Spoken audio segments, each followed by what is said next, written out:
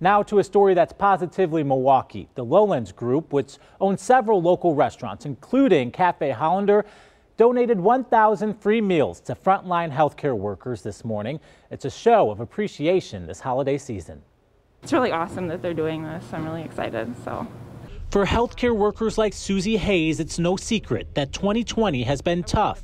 Today, Frontline Heroes had a chance to stop by Cafe Hollander locations throughout the Milwaukee area and pick up a free meal. Superfoods, pomegranates and strawberries, whole grains. We got some salami, some crostinis, some goat cheese, some Gouda cheese. Manager Brett Larson at this location on Downer Avenue said the intention is to provide wholesome food as a way to say thank you, filling up those who never give up.